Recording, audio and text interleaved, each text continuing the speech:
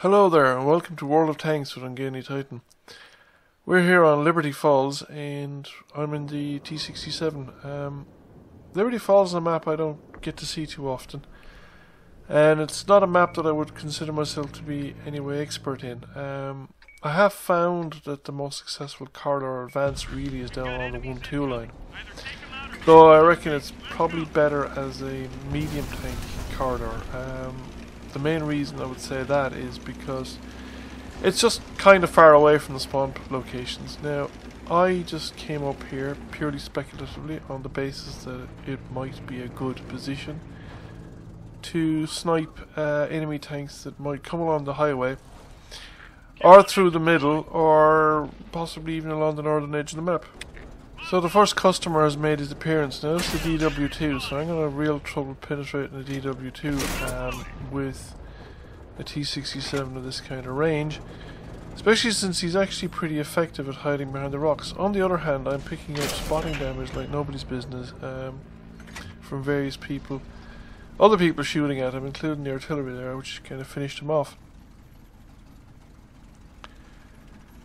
So now more people are arriving, and just there's a medium 2, ammo racked, okay, Ripper don't have a clean shot, Hetzer don't have a clean shot, but the Churchill 3 behind them I do.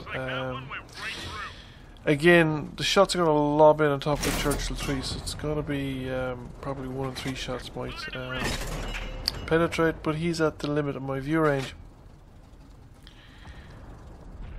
But yeah,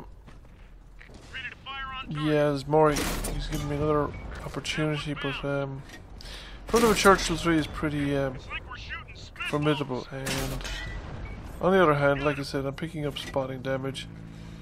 That heavy tank is in the low ground, which is another good corridor of advance, but it really requires fairly well armoured tanks. Now the enemy are making a fairly strong push across the northern edge, and I'm getting some flanking shots into them from here. Though I may have to push out a little bit further.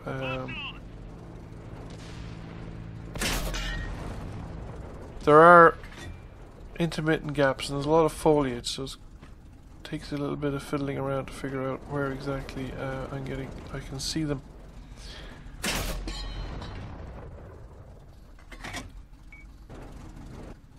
So the DW2, or there's another DW2, has survived. Now the enemy have actually been completely annihilated. There's only 5 enemy tanks left. So I think I've done as much as I can from here, and I decided, right, there's a heavy tank down there along the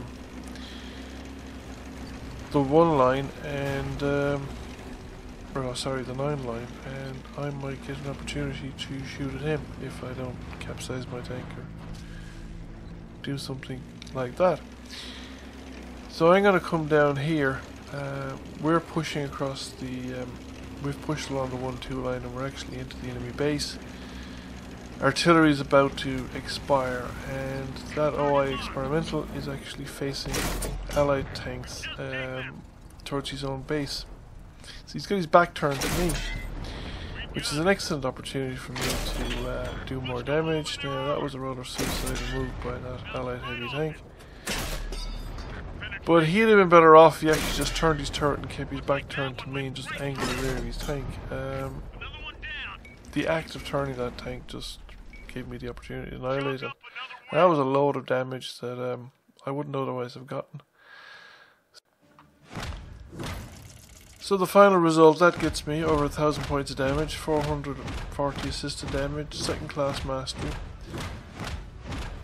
So overall, a reasonable enough result, and we came 3rd by experience, and I hope you enjoyed the video. Thank you for watching, and we'll catch you again soon.